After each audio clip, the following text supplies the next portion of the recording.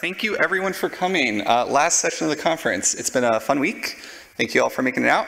Hi, my name is Billy Lynch, and today we're going to be talking all things provenance. Probably a lot of buzzwords you've heard before if you've been around the supply chain security space. Provenance, salsa, attestations. And in particular, what I want to talk about is often when we talk about provenance, these things are coming from CI pipelines, and there's an interesting question to sort of tease out here of like, how do we actually trust provenance that's being generated from sort of user controllable environments? And this is what I'm going to refer to as Userspace. So a little bit about myself. Again, my name's Billy. I'm a staff software engineer over at Chainguard, where we do all things supply chain security. I'm a maintainer for a few open source projects, namely Sigstore Cosign, which is signing Git commits with the Sigstore keyless flow, as well as Tecton Chains, which is generating build provenance for Tecton Pipelines, which is a open source CI platform on top of Kubernetes. So the question I want to first ask is, how do we trust software, right? When we pull something down from the internet, how do we trust it? What do we look for? And so there's a few different things, just intuitively, you might look at. Where is it coming from, right? Is it coming from a repository that you know and trust? Is it coming from a package repository, or is it coming from a random file download site, right? That might be a signal that it's less trustworthy. Is it coming from who you expect, right? Downloading a Kubernetes image from my personal GitHub is probably less reliable than downloading it from Kubernetes itself. Where did it come from? When was it made? You might be running Postgres or Kubernetes. Something that was probably built more recently is most likely going to be more reliable than something built like 2 or 3 years ago, just because of new known vulnerabilities that were discovered, patched, released since then. It doesn't mean that necessarily the old version is the wrong one to use, but it's just another signal to look for. As well as, what is in the thing that you download. This is sort of a new area, so you might hear a lot about SBOMs and provenance, and are there vulnerability scans that have been ran on this piece of software? That's also useful information to have, though not all artifacts might have that today. And so when we talk about all these things, first buzzword, provenance. What we really mean by provenance, or I'll get to that in a sec. Provenance in general is a concept that's really starting to gain a lot more traction. There's been a few announcements recently. NPM has announced that they're going to start requiring provenance for NPM packages, or not required, but you can make it available as part of the package. A lot of container images are starting to attach provenance to the things that they publish. A lot of open source projects, Sigstore, Salsa, and Toto sort of further help this along. And this diagram at the bottom is actually taken from the Sigstore landscape. These are all projects that have basically self-reported that they are signing and producing attestations for the software that they produce. So what is provenance? So this term comes somewhat from the art world. So the analogy here is similar to when you look at a piece of art, we're able to trace back, okay, this person had it at this date, it was sold, and we can trace it back all the way back to the original creator. We want to be able to do the same thing with software. So it's really the who, what, where, when, why of software artifacts. And then another word that you'll probably hear a lot when talking about provenance is attestations. And what that really means is who is actually making this assertion, who's making this claim. And so the quick overview is some provenance, which is metadata, plus some identity, and that's how you get an attestation. So just a quick definition there. So this is an example of what a provenance document looks like. One of the things that we do at Chainguard is we provide secure by default images for a lot of popular open source projects. So this is just provenance that I pulled from one of our images. I forget which one it is actually. But you can see some useful information here.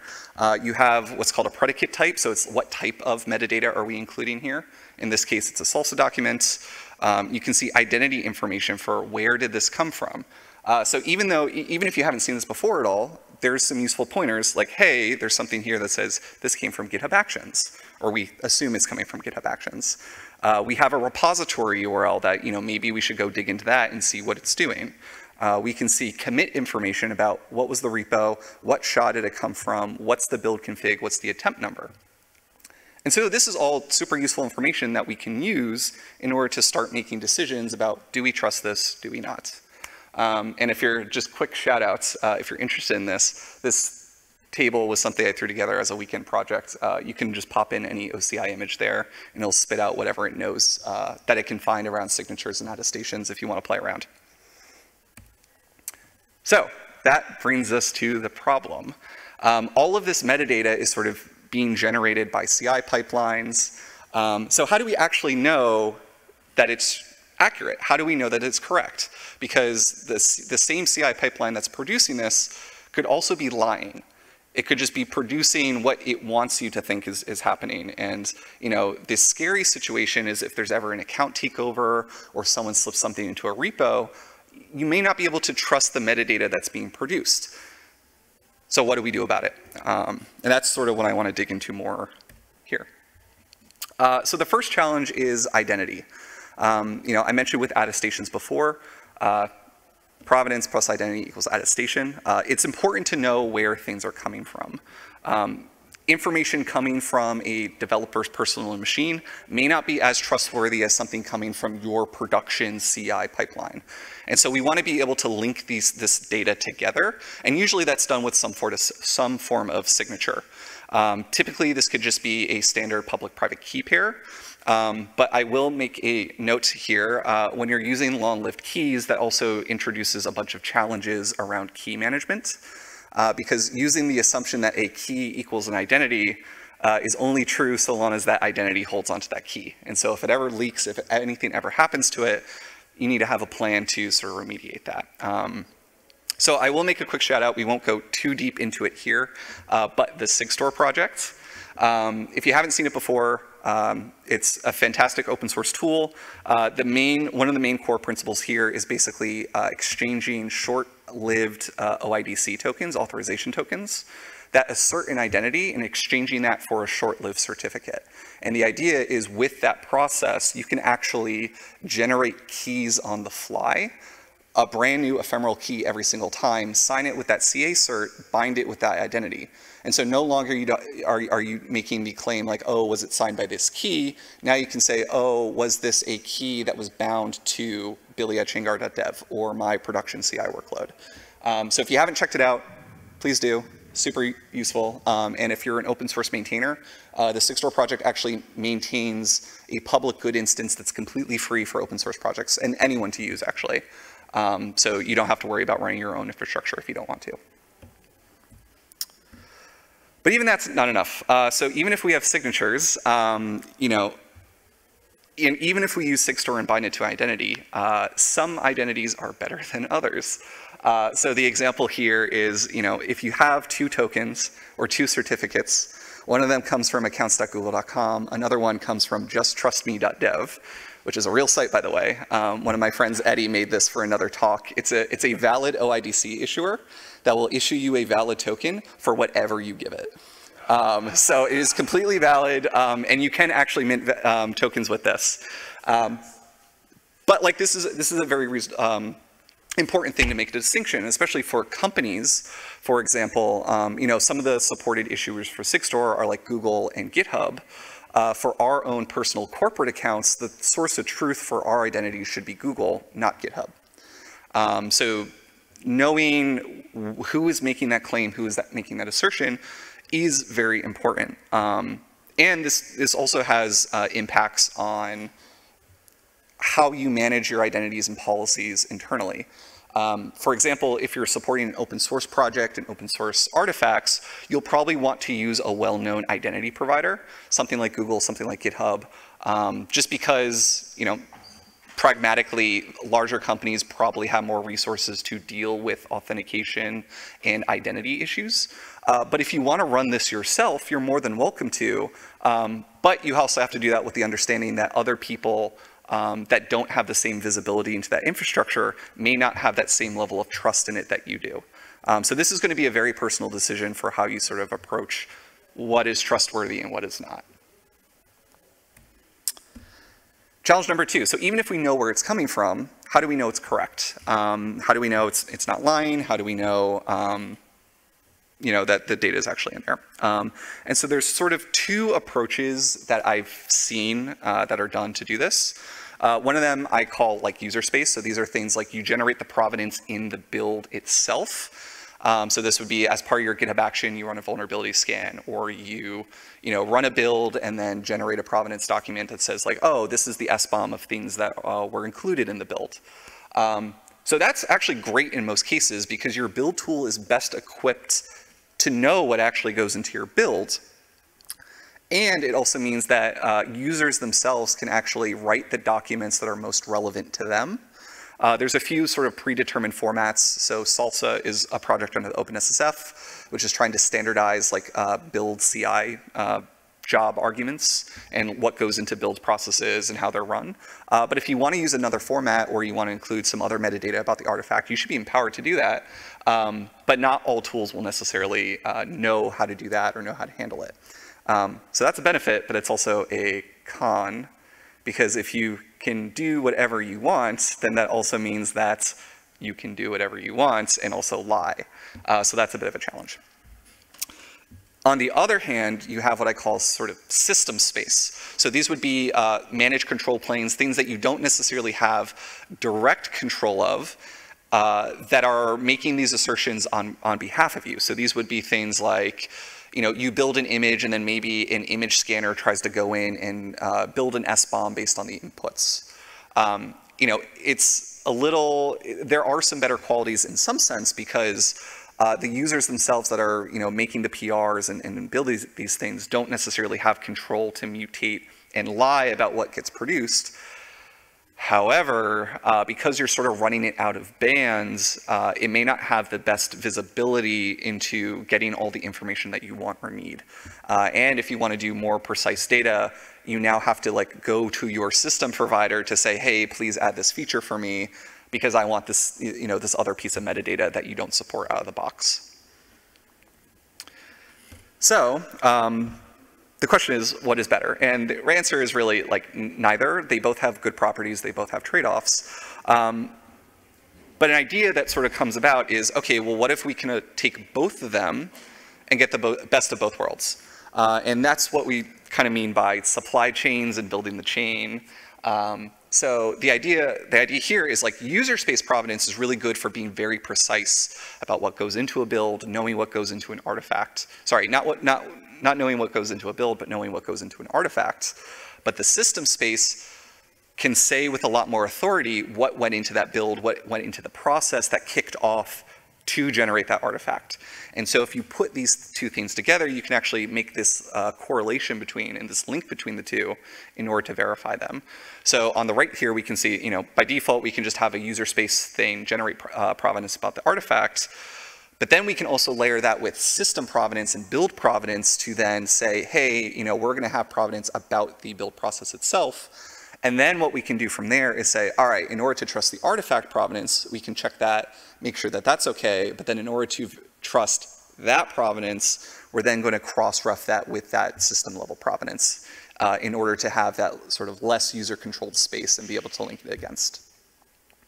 So that was very abstract, so I want to go into sort of like more real-life examples. And there's actually multiple ways you can do this. So one is the Salsa project also has what they call GitHub Actions generators for generating Salsa provenance. And what happens here is they are pre-made GitHub Action workflows that you can plug in, and what you're doing is you're giving up control over how your artifact is being built. But in exchange for that control, you're getting more security guarantees about how that thing was built. And so how this looks is in your GitHub Actions workflow, you reference the Salsa generator, you give it like, okay, this is the repo to build, this is what language to use, this is what folder to look into, stuff like that. And then that takes over, builds your artifact, and then hands you the output. And so here, the user space is your user workflow that called that Salsa generator. The system space is the Salsa generator action itself, because you don't actually have control of it, you just have what that reference to. And so, going back to what we said before, what you can do then is when you're verifying your artifact, if that artifact didn't come from that Salsa generator, because that's what gets included in that certificate, at least for Sigstore, you can actually assert, okay, this actually came from the CI job that I expected. If it came from somewhere else, another repo, a repo you don't control, that's a signal for you like, okay, we don't actually know what's in here, we can't necessarily trust it. And going back to the example before, this is exactly what was happening before. Not with the salsa generator, but you can see here with, this is Chainguard's own release action. And so the expectation is like for Chainguard images, it should be the Chainguard release workflow. And if it's not, that's a problem. And yeah, so same process for salsa as well. That's not the only way to do it though. So the other project that I help maintain is Tecton Chains. As I mentioned before, what Chains does is it watches Tecton pipelines and it generates build provenance by watching what happens in the cluster. And so what happens here is users just generate pipelines and run tasks as usual. Those tasks might produce the provenance inputs, outputs, salsa provenance, things like that. And then what Chains will do is it will generate build provenance about the things that it observes.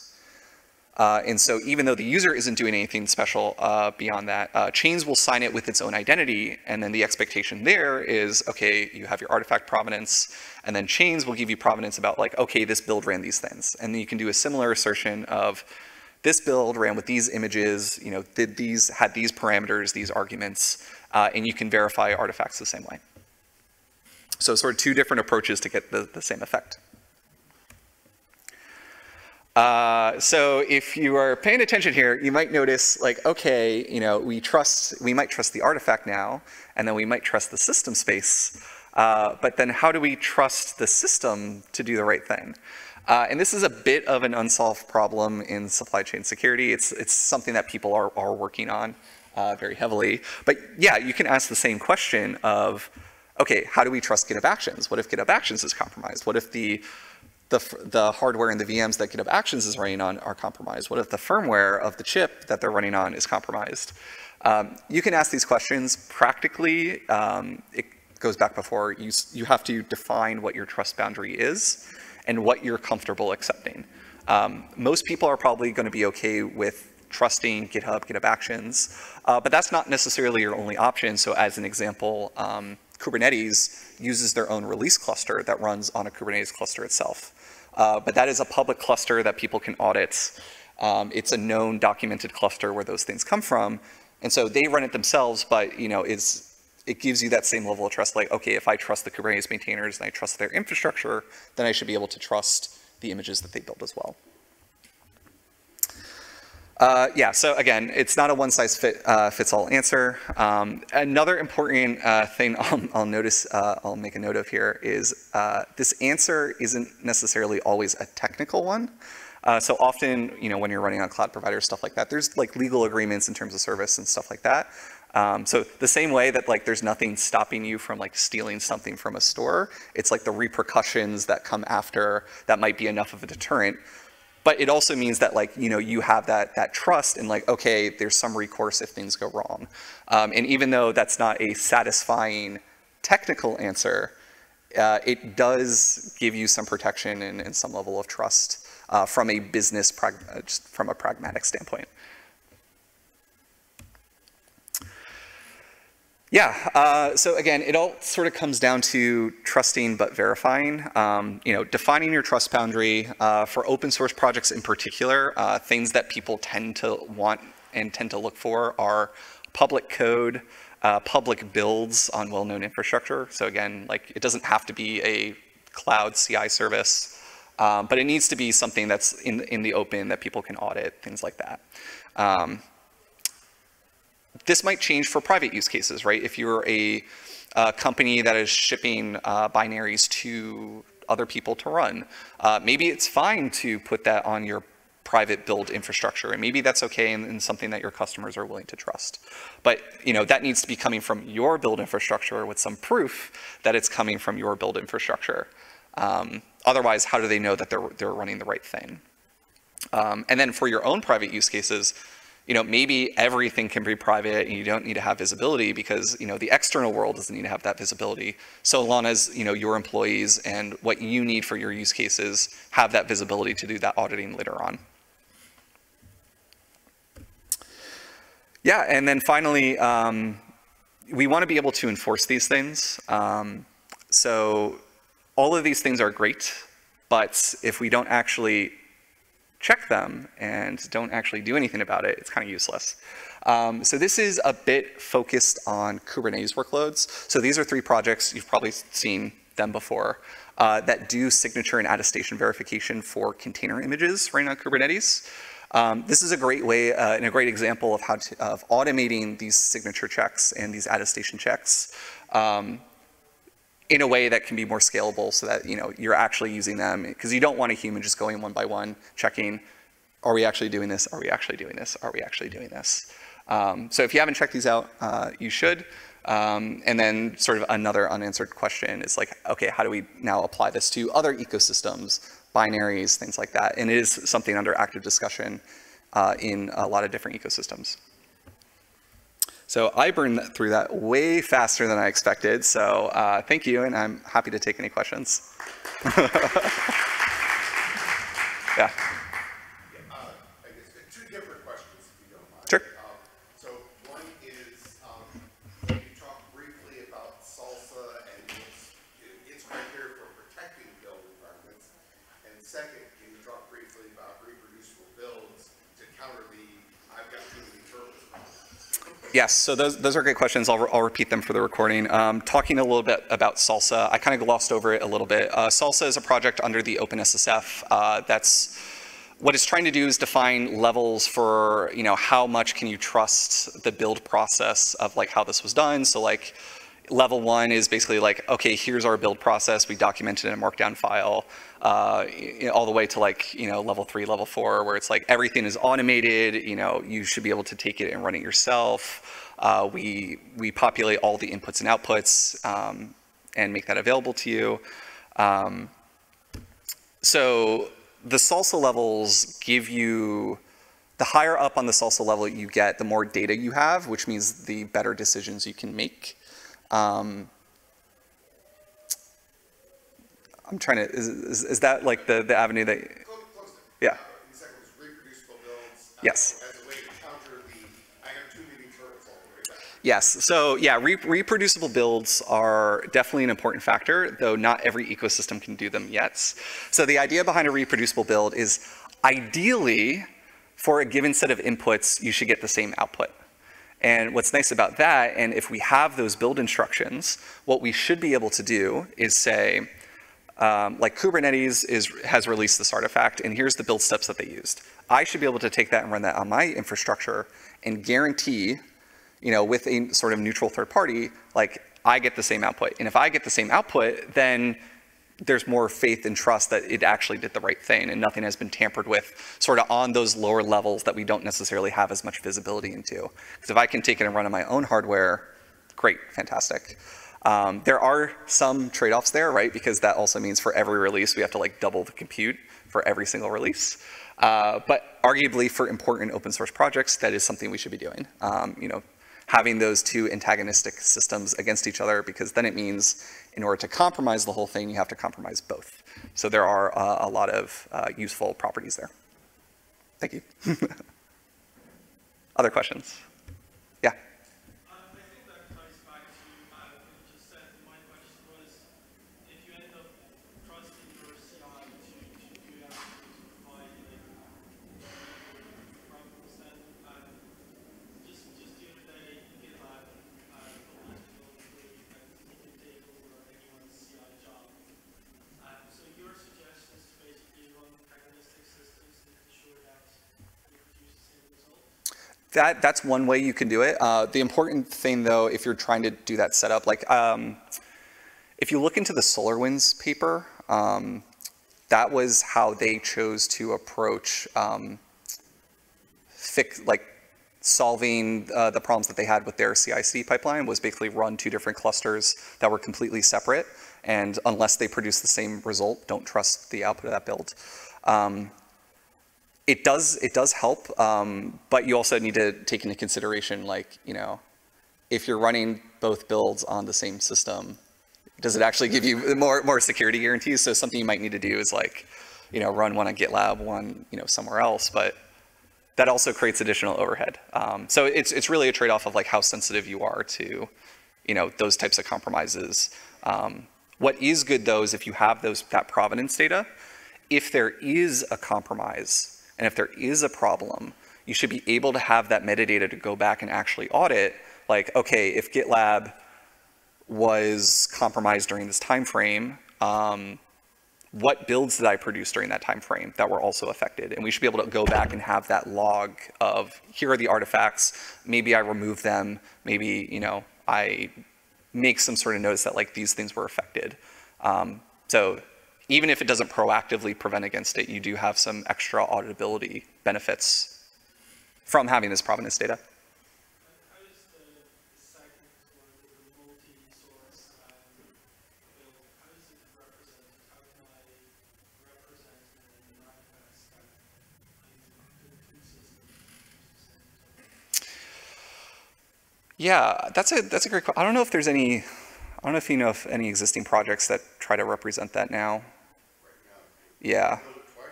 Yeah, because so ideally, whenever you build an artifact, there's probably going to be some hash associated with it, probably like some SHA-256 digest. So the simplest way is, you know, take the output from both build systems for that same artifact, the hashes match. That's yes, but how do I represent that this was done? That is a great question. So I can do I think Tom might have an answer here. how can I prove that this Yeah. is like, Is the question, how do I prove that two independent builders have reproduced the same, right? The way that I would do it is have each of those builders commit the salsa provenance, that they should all reference basically the same build config, and so then check like do they use the same material inputs, do they have the same build config and the digests in the subject field of the attestation match.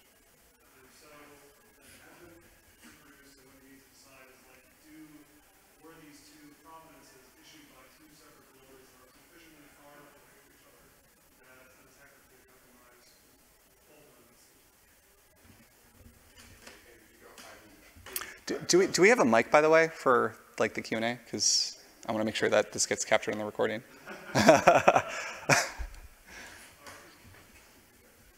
So to repeat that, the question was like, you know, how do we represent, or how, like, what provenance data can we include?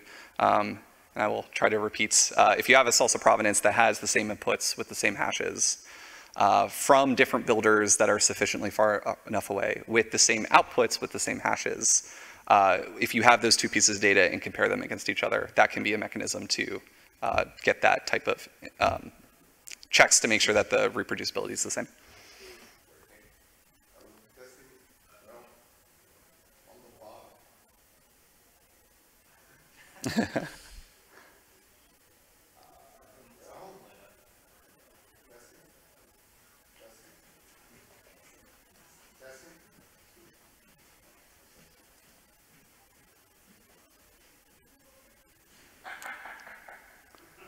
Oh, we got a light.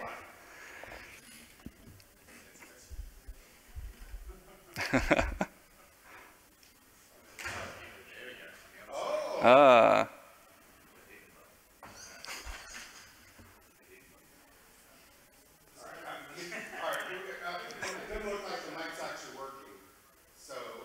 just have to, so I agree with you, a way to identify. Hey, So I would agree, a way to identify if something's reproducible is by having two different provenances, same inputs, producing same outputs. I mean, that is what a reproducible build is. There is an additional complication when you record in higher level things, like for example in SBOMs.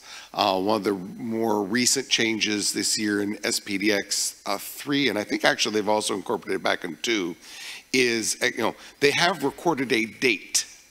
What does the date mean? Because if you build it multiple times, there are multiple dates. And so increasingly for reproducibility, the recommendation is when you have a date, it's referring to a date that's unchanging with reference to the source code, which usually means it's the date of the last commit, so that it's always that date for that particular software.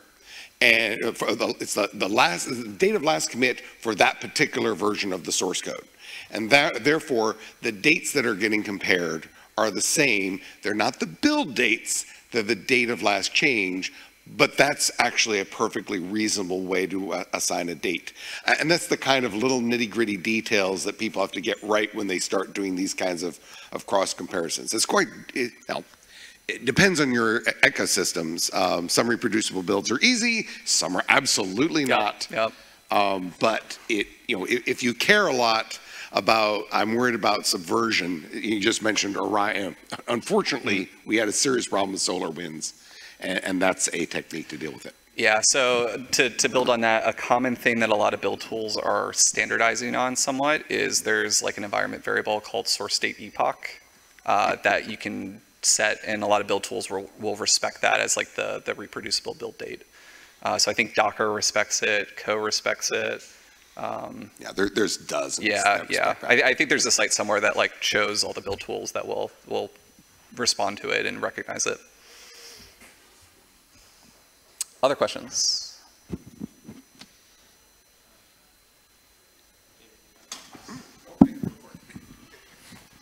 So you've been talking a lot about build provenance, and I guess my question is, you can have the best, most correct, most reproducible build in the world, but if the source that I feed to that build is malicious, it's not a good artifact to run. Yes. So do you have any thoughts on what we might want to do about that? You're teeing me up, Zach. Yeah, so what Zach's saying at here is, the same way that we're looking at build provenance, source provenance is also important. So signing your Git commits is very, very important in order to make sure that, things haven't been tampered with from, the GitHub side to your actual build infrastructure. So Git sign, which is another one of the projects I maintain, it sort of leads into that because you can do the same Sigstore identity-based signing and tie things to your accounts rather than a pre-populated GPG key or SSH key that when you generated it, you probably just hit enter, enter, enter, didn't put a password. Or you're using the GitHub webflow.gpg key that like everyone else on the internet uses as well, and everyone's using the one same key. It is something that I'm personally also like taking a much better look into, and I think in the OpenSSF there's also some discussions and Salsa actively going on right now around how do we represent source provenance and how do we better represent those in a consistent way across source providers. So if you're interested, reach out to the Salsa community or reach out to myself. I am more than happy to geek out on these things.